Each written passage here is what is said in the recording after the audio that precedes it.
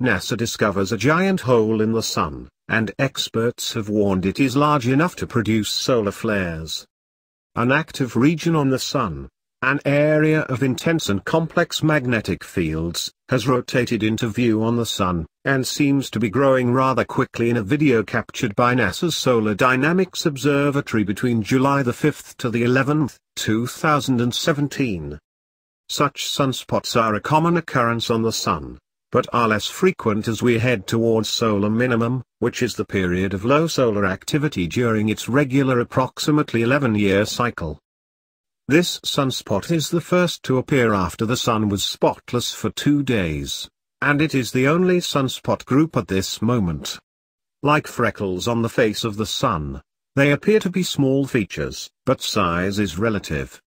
The dark core of this sunspot is actually larger than Earth. The sunspot, dubbed AR2665, is 74,560 miles, 120,000 kilometers, wide, big enough to be seen from Earth.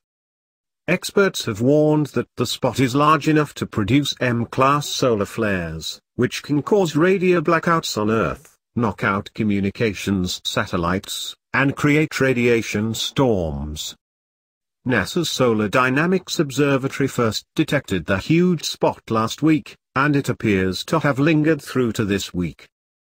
Sunspots are darker, cooler areas on the surface of the sun, caused by interactions with the sun's magnetic field. They tend to appear in regions of intense magnetic activity, and when that energy is released, solar flares and huge storms erupt from sunspots.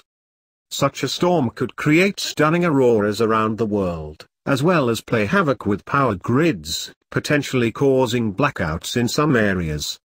In a statement, NASA said, "A new sunspot group has rotated into view and seems to be growing rather quickly. It is the first sunspot to appear after the sun was spotless for 2 days, and it is the only sunspot group on the sun at this moment. It could be the source for some solar flares, but it is too early to predict just what it will do."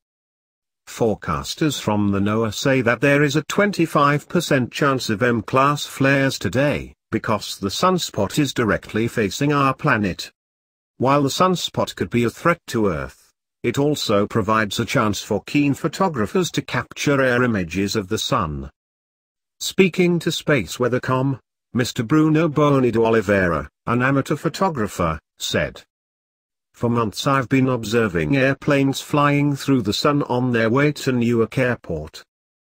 However, I've never been successful in capturing the perfect shot because the sun is usually too bright for a proper exposure.